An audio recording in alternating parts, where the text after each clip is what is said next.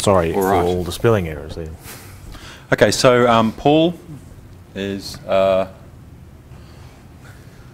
talk about that.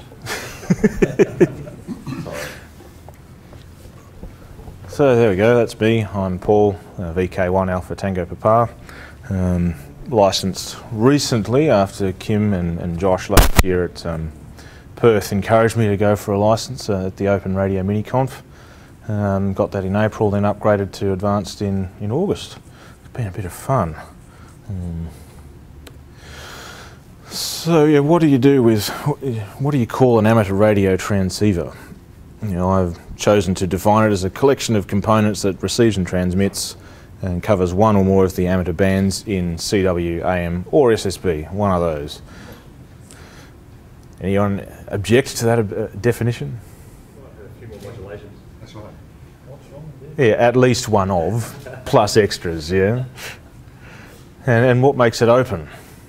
So, you know, tap a open hardware license for the hardware bits, GPL software, and you want it for the schematics, the layouts and everything, or what? And you know, because of the state of things, I'm just saying, yeah, they'd try, because it's difficult. So, what you can buy now. This is the main one, the Open HP SDR. It's a pretty serious kit. It's a Tapper project. It's been around for a while now, I think, but it's all open, so all the boards, parts, you know, schematics, and the software to run it is all open source. They have a few different designs, you know, from 10 watts up to 100 and various ADC capabilities. And you can actually buy them through Apache Labs, an Indian company. Pretty expensive, and it requires PC software to actually do anything useful. And that's what the commercial version looks like, which is, you know, a nice box as opposed to this thing. Next one is the Tentec Rebel. It's an open source QRP thing. They're about $200 for a built unit. Yeah, 5 watts and CW only, so no good for folks like me who don't understand Morse. It is standalone and don't need a PC for it. Yeah, no license I could find, but they do provide schematics and layouts in Eagle format, and the firmware for the chip kit Arduino thingo is provided. So with that, the community has added some bits. So there's a frequency display. You can hook an LCD up to it and it shows you what frequency you're on, which is not standard on this thing. Auto gain control and things like that. And Tentec have announced the Patriot, which is an SSB one, but I've not heard anything about that since the date in September. They merged with Alpha Amplifiers at the same time, and I think they might have just got swallowed up, and that's it. May not be anything more out of that. This is the SDR Cube. It's a bit of an older one, I believe. It's a single band with a soft rock internal. I'll talk about those in a bit. Yeah, reasonably cheap, but you know, low output.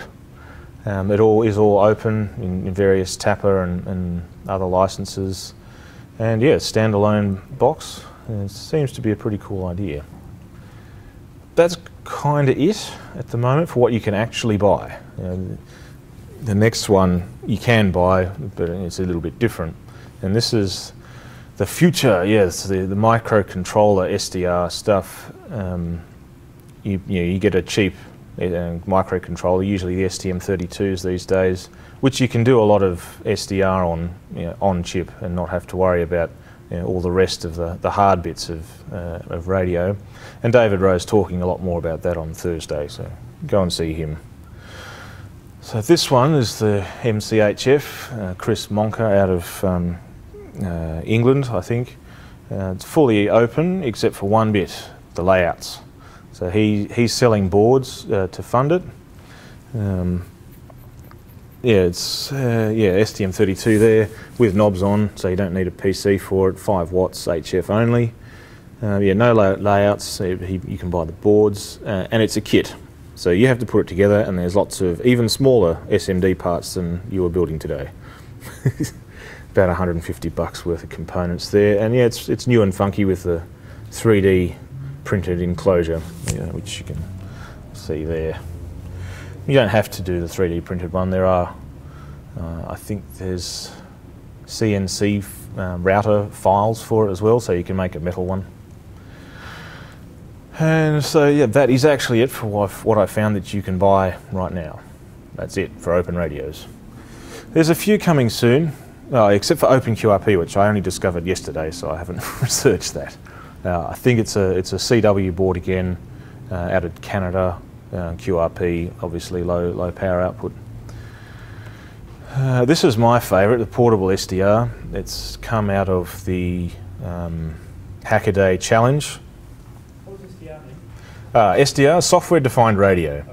The idea is you have an analog to digital converter at your antenna, and everything else is done in software. It's not quite like that, but that's the idea. So yeah, he built this for the Hackaday Prize, got 3rd place, and SatNogs won, which is another pretty cool amateur project, satellite ground stations.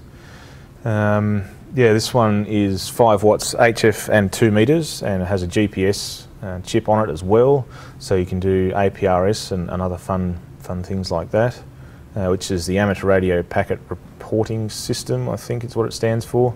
It's a 9600 board modem over FM audio. It's a bit convoluted, but the hardware's cheap and easy. Yeah, it's designed to be tinkered with, so he's laid out the board in a sensible way so you can put your probes in and do fun stuff and add on bits if you want to. Yeah, fully open in all of it. You can recreate it from the bits he's given us. And version 2 is nearly ready, and it again will be a kit with lots of tiny little parts. I mean, this board, it fits in the palm of your hand. It's that small. There's the White Box project, which is Chris Tester and Bruce Perrins out of Algoram. I think Chris is doing the work and Bruce is saying how awesome it is, as Bruce likes to do. Yeah, SDR, it's a low power FPGA-like thing, which I don't quite follow. I think it uses static RAM instead of DRAM, so it uses a lot less battery. It's VHF, UHF only, fully open, but dual license, so that Algoram can create appliances from it, I think is the idea. And it is more like a dev kit for an SDR than a transceiver, a fully working amateur transceiver. So the idea is you build the next version of the Baofeng handheld out of it that can do whatever you like. Yeah, he's probably had an update in the Ham Radio Now videos from the Tapper DCC, but I haven't watched them yet. There's the UDRX 440. It's a 25 watt, 70 centimetre, 433 megahertz and up. $395. It was supposed to be released in Q4 last year, but they didn't. I think it's getting close. They had some issues with the RF power amplifiers. That's all open firmware I could find, and they say it's open, but I couldn't find the source, and I haven't heard anything else about it.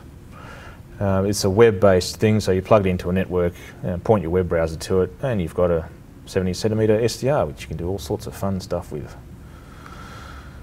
There's these things, the SDR exciters. They're not really what I'd call amateur radio transceivers, but they do what I said in the first slide. So they're exciters because they're 100 milliwatts or less. They're very low power, kind of like the board we built today. You really need to have filtering, for input and output on them, and amplifiers to get any useful signal out of them.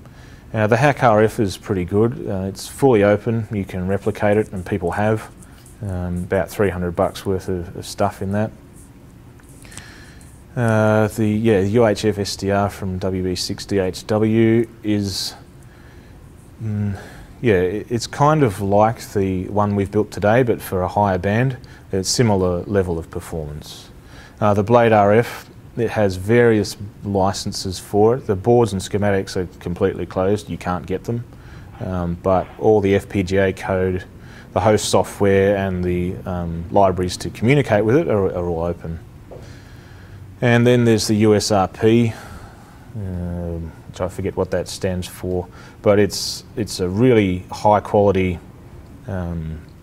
A long time.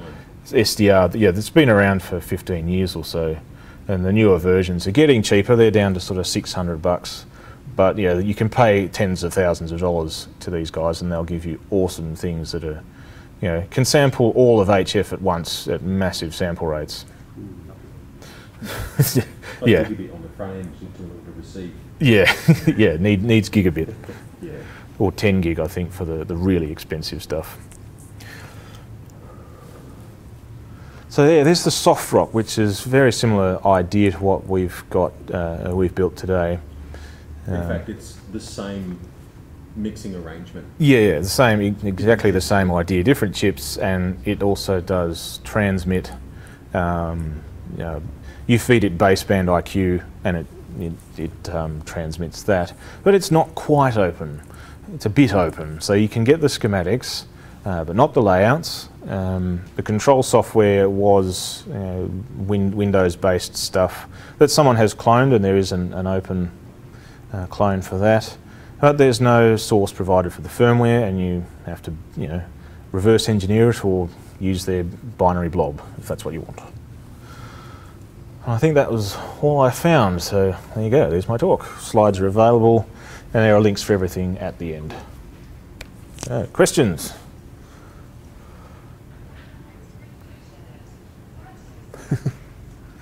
No, excellent. No question? My question is, do you have a favourite one of the ones you've shown us? Yeah, the portable SDR, that's my favourite. I want one. Do you have any of them? I have a Blade RF, but that's it. And I was going to build a soft rock, but then I thought, I'll build an open radio. That's much better.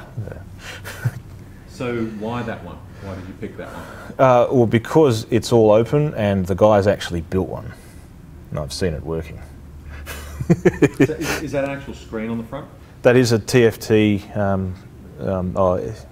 some sort of module, LCD thing that plugs in over the SCL bus.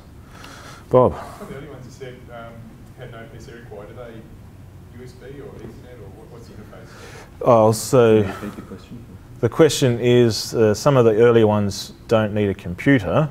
Well, this one, it doesn't. It has a USB interface, but it's got all the ADC stuff built in, so you don't need to do the ADC on your computer. What did you get out of it? Audio. You get audio out of it. And so yeah, similarly with this one, you get audio out of that. These guys, you get baseband IQ at some sample rate. Yeah, lots for these ones. For the soft rock, you just get baseband IQ audio, and then you do your sampling and DSP stuff on the computer. Some of them have the soundboard built into the box itself. Some of them use computer soundboards, is that right? Yeah, some do use a soundboard on the computer, and some have it built in. That's basically it. A soundboard, though, is not necessarily a PC sound card. It can be a high sample rate SDR ADC. Sorry. And when you've got the high speed link, like gigabit link or 10 gig link to the box, what's going across that link? What's going across the 10 gig of 1 gig link for the USRP is the sampled IQ. So you get one sample of I, then Q, IQ, IQ, like that. So the ADC is in the box. Device, yeah. And the computer just gets the sample. Yeah. I mean, these little TV dongles are similar. You get 2 megabits a second of IQ data. You've got to process that with your DSP stuff, which I don't really understand, but I'm getting there. All right, that looks like it. Thank you very much.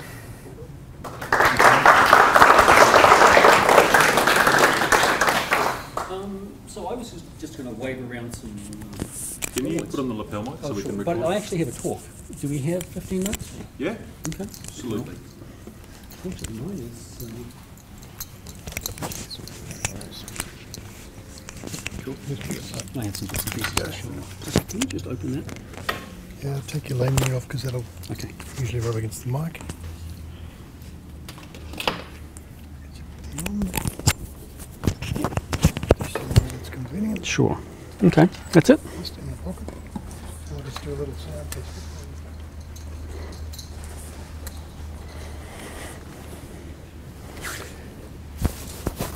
1, 2. How's that? Oh, we'll wait. Just wait for them to give you the okay.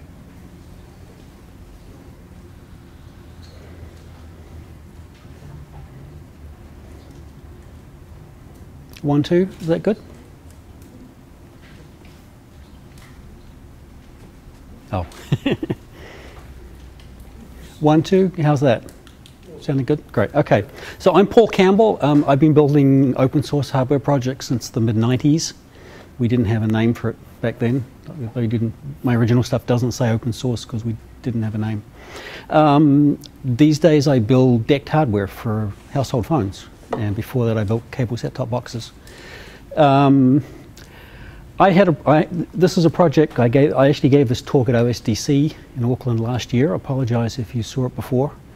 I'm going to speed through it because it's intended to be longer. Plus there's a big section at the end labeled demo, and I didn't actually come with a demo.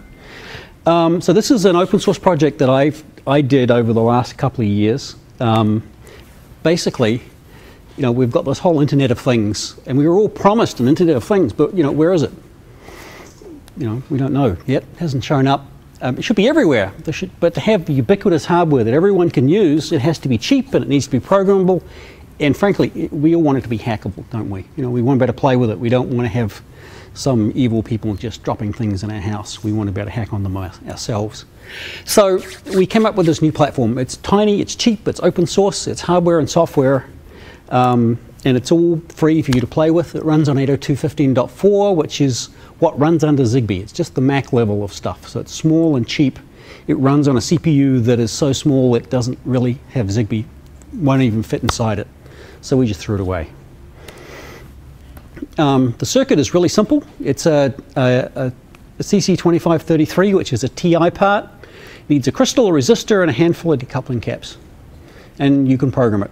It has, sadly, an 8051 inside, for those who know what that is. I apologize. But it's cheap. It's cheap. This basically is, you know, the board is that. It's a crystal and a QFN chip, which is hard to solder but not impossible. You all learn how to solder surface mount today. There is one resistor to set some current. There are 2 caps there that stay empty. 2 caps on the crystal and 3 decoupling caps. That's it. You can connect a serial port to it. You can connect, it has built-in serial port, it has built-in I2C, lots of GPIOs. What you make it do is up to you. So the CPU, basically it's an Apple II with RF.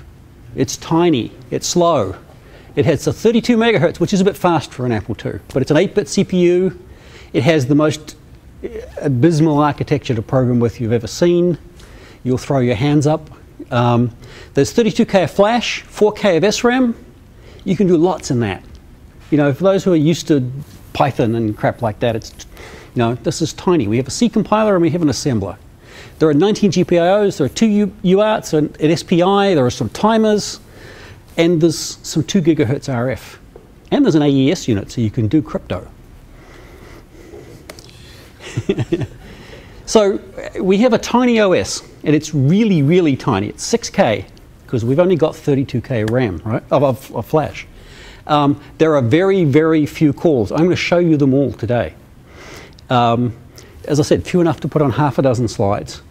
It has tasks. There's a threading API with tiny tasklets. They're kind of like coroutines, because there's only one stack and it's 256 bytes, and we don't really have room to do context switches. There's no MMU. Basically, all there is a timer queue, and you schedule things. And there are callbacks. So there are just 2 API calls to our task. There's queue a task and how long to wait, and you can say 0 if you want.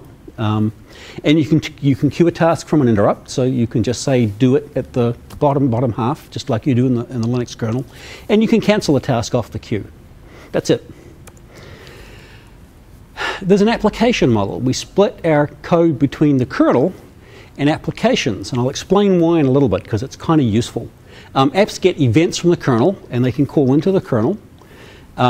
Events arrive synchronously from tasks, so you get your events and they occur in task context rather than an interrupt context.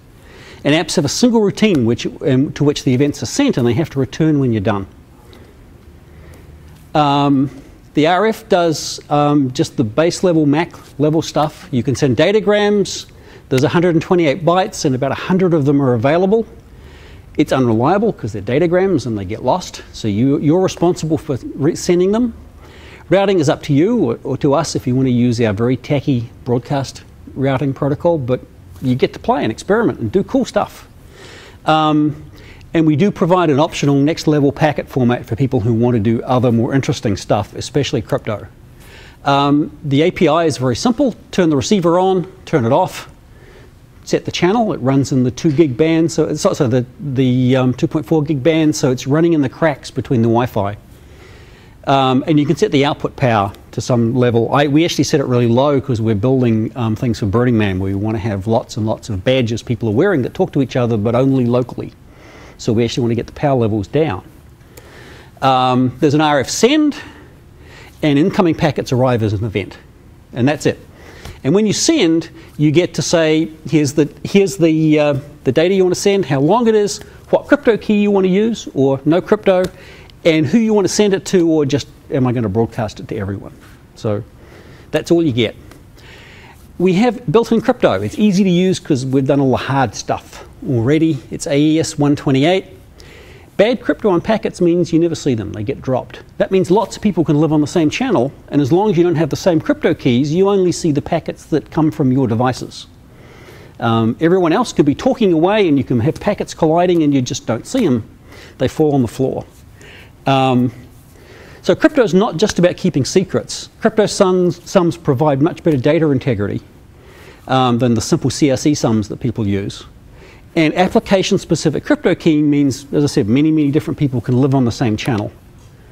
In our case, our hardware, our physical hardware, holds a cached key entry, and we have numbers for our keys internally. So we're not always passing around big keys. We're just saying, use key number 3. And one of the event callbacks is the hardware saying, I need key number 3. I just got a packet that was encrypted with it. So the only API is set the key, and you get a callback that tells you what to do it. That's it. The best, coolest part is we do software update over the air. This means that you can have 500 of these in the room, and if you want to change the software, you don't have to walk around the room and put the programmer on all 500. You just have to update one, and it will update all the rest. It's really cool. I get to sit at my laptop and type make push, and it compiles it up and it pushes it out. One of them gets the update, and then they all start twinkling around, and one by one they update from each other. What we do is we basically, I think I have some explanation here. Our kernels are fixed, so we have 32K of flash. We use 8K of it for our kernel, and the remaining 24K is split into 2 apps. There's the current one and the next one. So we can do update to one while we're running another one. And if we get a bad update, we don't have to update. They're checksum, so if we get a bad one, we throw it away. We never run. We always run the one with the highest version that has a good checksum whenever we boot. And apps are keyed by platform and type and version. So you can have 5 different versions of the same hardware tasked to a particular application, and they'll only take updates for that particular application. So they won't accidentally get someone else's update. Everyone updates to a higher version. All the software update is cryptoed for 2 reasons. One of them is that we want to get really good integrity when we're doing a software update. We don't want to end up with a room full of bricks. And the other reason is we don't want someone to take over our stuff and throw their own code on it. So when software update completes, you get 3 choices. You get to reboot, obviously. You can do a restart, which doesn't really reset the hardware in quite the same way. And there's a way to pass state from one version of the software to the next one. So you can do a software update and have the thing not remember what it was doing beforehand. There's some very simple GPIO access available. I hacked up some macros that have the same name as the Arduino pin, the Arduino macros, for those who want to look at them, but you know, that's easy. The development environment is, we don't want to use TI's compiler because it's not theirs. It comes from a third party and it costs a large amount of money, thousands of dollars. There is a compiler called SDCC. Much of TI's code won't compile on it, but we've hacked it up so it does. We did all the hard work for you. SDCC makes crap code, frankly. But it's a C compiler. It gets you going, gets you doing stuff. Once you run out of room or you want it to be a bit faster, you nip in there and you tweak a few bits in assembler and get the stuff you want going faster.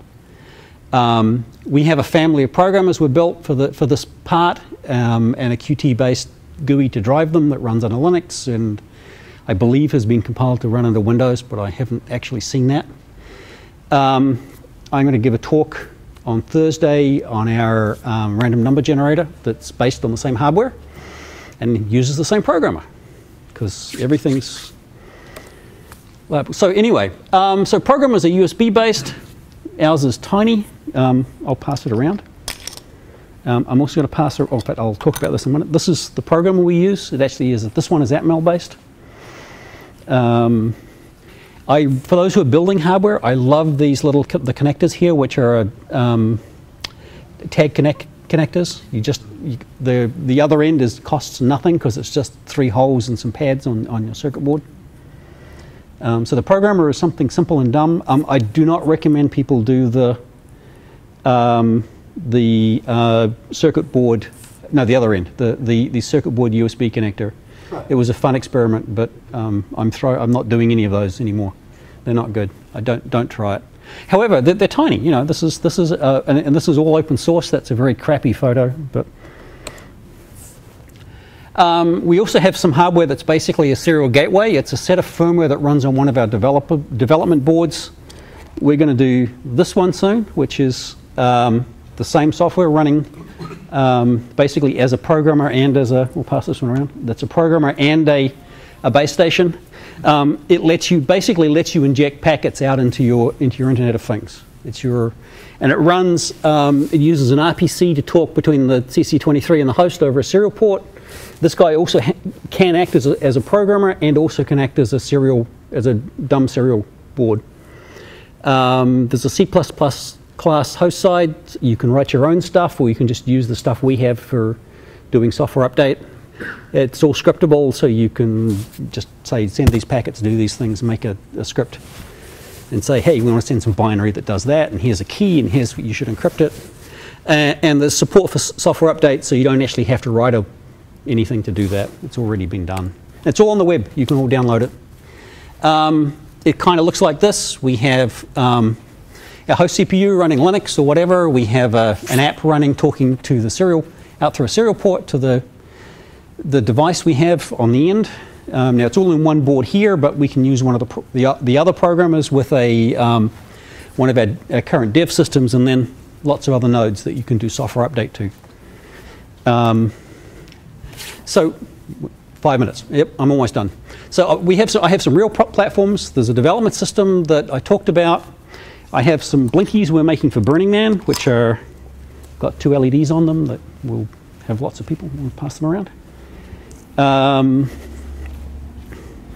We have a management system for local eco-sanctuary, and we're going to tag all their traps. And they're going to form a little network every once a day and report back on which ones have gone off, so the volunteers don't have to walk the entire trap line. This is our dev system. I'm going to go really fast through this. This is our normal programming environment, which is a serial port and a programmer. Talking to the dev system, that becomes a serial gateway, or you can use the little card you just saw. This is the blinky thing I just passed around, which is basically 2 LEDs and a battery that the idea is everyone programs them up to program their group, their tribe, their camp's colours. But if you spend too many times with those guys down there, you'll start showing their colours. If you go off to a rave and where someone has a controller, they'll all bounce up and down to the music, and plus they'll route. So we'll be able to inject packets and colours into the entire world. Let me quick. I sort of talked about Orokonui. The idea is they want to put traps all the way around the outside, and so we can form a network once a day and just get the data back. They kind of look like this. And there's all sorts of other things people are doing.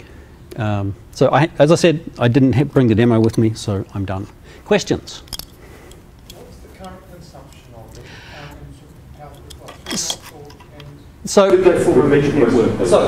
what's the current consumption? When they're idle, it's 1 microamp. When they're transmitting, it's about, depends on the power, but it can be up to 60 milliamps. So it really does depend. It's a 3 volt supply. It actually, yeah, everything runs on 3 volts basically. Mesh network, or is it just? You have to do that yourself, but yes, you can. That's what we're doing. The over outplay, is that just for the application bit? The over update, is that just for the application bit, not the kernel? That's right. So the question is the application, the software update over the air part just for the application and not the kernel? The answer is yes. The kernel part is fixed. You only even need an application there to do software update for a blank board. The kernel has enough in that 6K to do that. Curious about the dipole antenna on the board. The dipole antenna on the PCB antenna on your board. Do you have any comments about the resources used to create that and how it performs? We haven't done a lot of analysis. That does about 2 blocks in the open air if I hold them in the air and my son runs to the end of the street.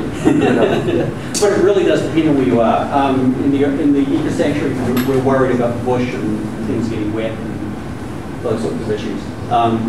It was copied from somewhere else. I got it from there. I didn't do it myself. Anyone else? In the eco sanctuary, are you actually using a hop by hop type method? Because it looks like quite a big area. We haven't actually deployed it yet because I partly did this project to get some students involved so that we get some stuff on the resonance for the uni, and the student who's going to do that bit got glandular fever and was knocked out, so we're not going to help that one for a little bit. Do you have a website that we can look Yes, at more I do. stuff? I sent you the Yes, but URL. moonbaseotago.com is the place to go. okay. Sorry guys, we're going to have to wrap it up there. We have a hard time limit to be out of downstairs a workshop at 5:30. They lock up at 5:30. So if you have gear downstairs, please go down, pack up, and get out of there. We've got a little bit of tidy up to do up here, obviously, and I've got a heap of gear down there to pack up and stuff. So thank you all for coming. There will be more updates on the openradio.net.au site as we do more software and do more stuff. Obviously, during the week, we're going to be available to do more software stuff. If you haven't finished your build, we'll help you out. We'll get stuff happening. There'll be more on the chat mailing list. What else? There'll be more on the chat mailing list. I can't think of anything else at the moment. Thank you for coming, and let's get moving so we can get out of here.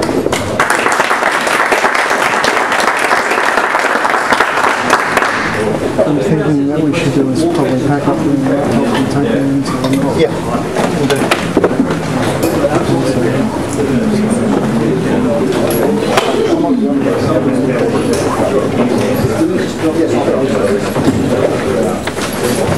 Thank you very much. Nice, thank you.